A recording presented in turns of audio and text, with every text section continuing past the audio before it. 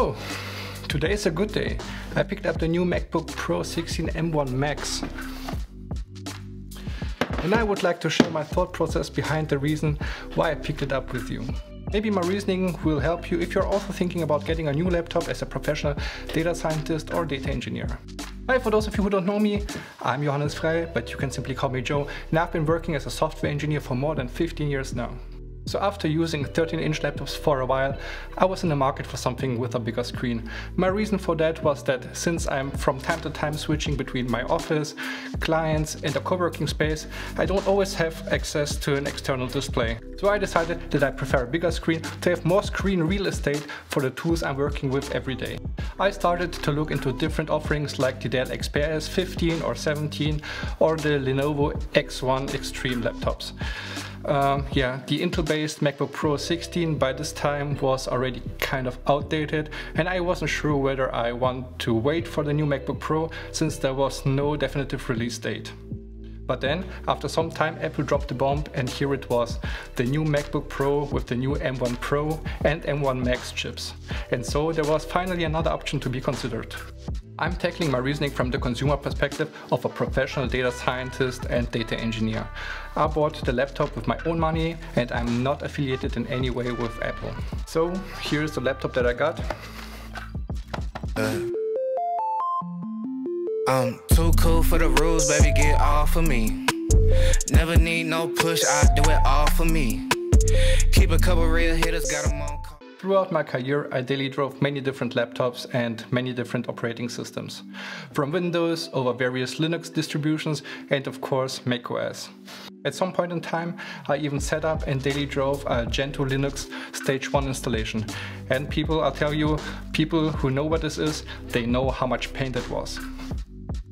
And I mention it because the MacBook Pro 16 M1 Max does not exist in a vacuum, but there are also many other nice laptops around, like the Dell XPS 15 or 17, or like, as I said, the laptops from Lenovo and some others.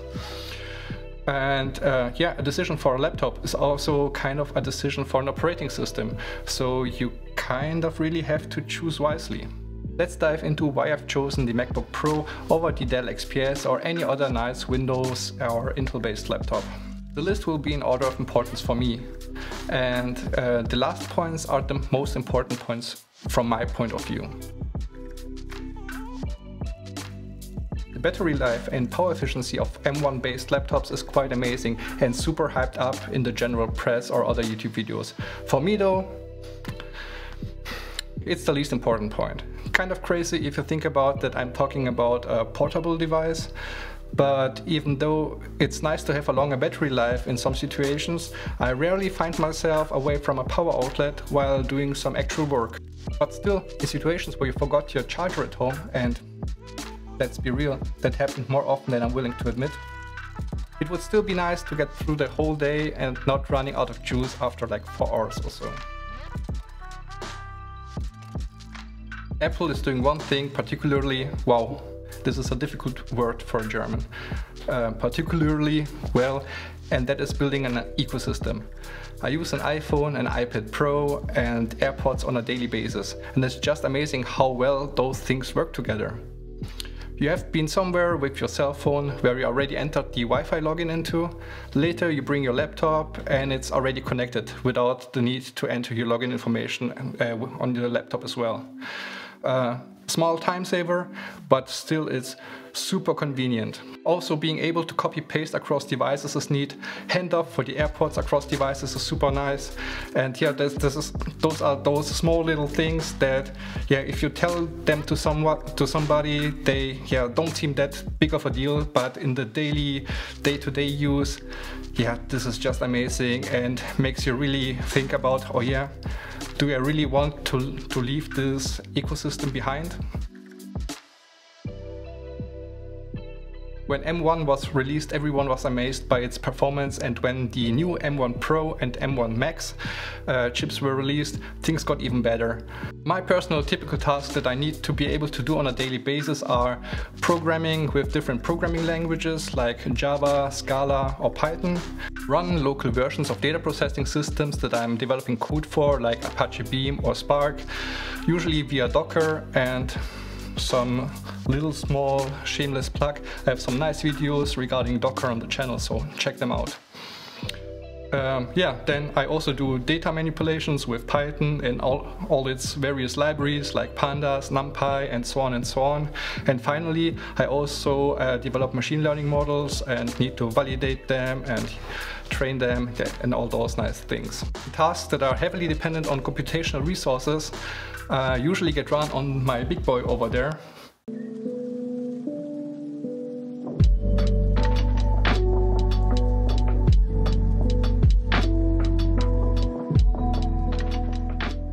It's still good to have some power while on the go, so I am not limited when I, for whatever reason, don't have access to the big boy. And the M1 Macbook Pro delivers here. It's powerful enough to handle all my daily tasks without even breaking a sweat. For me, a good display is very important. I mean, that is the thing that you look into the whole day while trying to decipher the small characters on the screen that are your programming code. I can forgive things like crappy speakers, and they are, by the way, also very excellent on the new MacBook Pro. But the display is quite important, so I cannot forgive a crappy display. And the display of the new MacBook Pro is so good, oh boy, it's so good. In fact, I would say it's the best display that I've seen so far, ever. It's quite hard for other laptops to compete with that. And yes, there is a notch. But quite frankly, I don't care, since it is only blocking the menu bar and not interfering with any applications that I'm using, so I'm fine with the notch. Now, we come to the more essential things. Those might be a bit controversial, but those are my opinions and you are very free to disagree. If you disagree, please leave a comment down below, and yeah, by the way, also leave a comment if you agree. Also, you made it this far into the video, so please consider hitting that subscribe button and the notification bell icon. This would really help me out a lot, so thanks for that. As I said before, I was tempted to go with a Windows laptop after the Apple events in April and September. I was kind of losing the hope for the new 16-inch MacBook Pros to be released anytime soon with all this craziness that is currently going on in the world. But I still couldn't pull the trigger and buy one. And yeah, that's because in my opinion, Windows just plain sucks for development. I know, it's a strong statement, I know, but hear me out on that. So at least for me, and also for many other people in the projects that I'm working on, a main part of our work is to run different tools and programs through the command line interface. For example, interacting with Docker, installing packages, and so on and so on. And at some point, you can't live without a proper shell anymore. Also, installing programs and tools in the Windows system directory structure feels kind of odd to me. I mean, Python is installed in user bin Python and not in program files Python whatever, right? Just feels kind of strange. And it seems Microsoft is aware of that and tries to fix that, so they introduced WSL2. And I'm aware of WSL2 and I'm aware of things like Cygwin, but still, it isn't a great experience. WSL2, even though somewhat integrated, still feels like working with a virtual machine, and not all tools are properly working with it. Like, for example, IntelliJ or PyCharm, the integration just isn't that good. It's just a hassle that I don't want to get into on a daily basis while actually trying to get real work done for my clients. Don't get me wrong, I really like what Microsoft is trying with WSL2, but at least in my opinion, it's not there yet. Yeah, if they keep up the good work, it at some point I'm sure will be super usable. On the other hand, Linux has all this stuff that is needed for development, and it is amazing in this regard.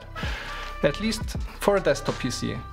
When it comes to laptops, it's just a constant stream of workarounds usually. Close the lid to sleep works sometimes, sometimes it doesn't feel like it. Battery life is significantly worse than on Windows, so when you have 4 hours of battery life on Windows, then you can expect to have like 2.5 or 3 hours on Linux. I know it's not a big deal, as I said, battery life doesn't matter that much, but still kind of sucks.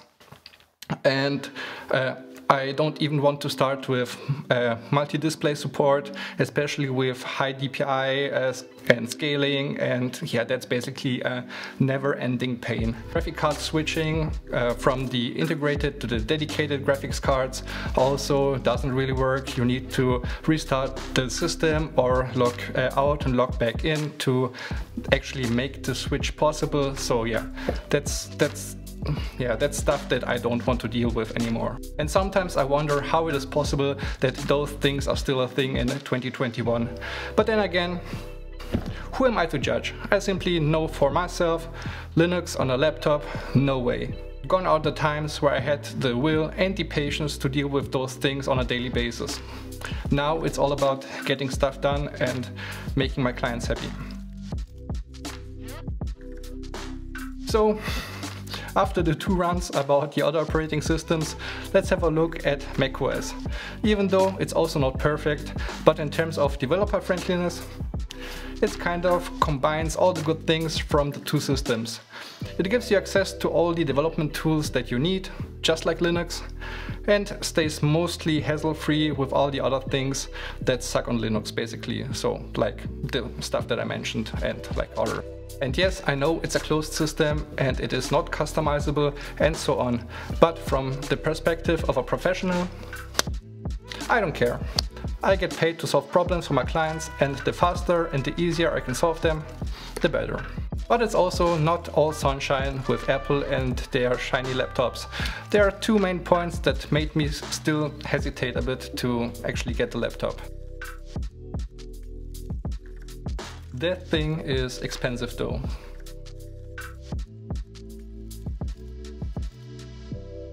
Where some other manufacturers shine is warranty and customer service. For professional laptops you usually have the option to book a next day pickup and replace option.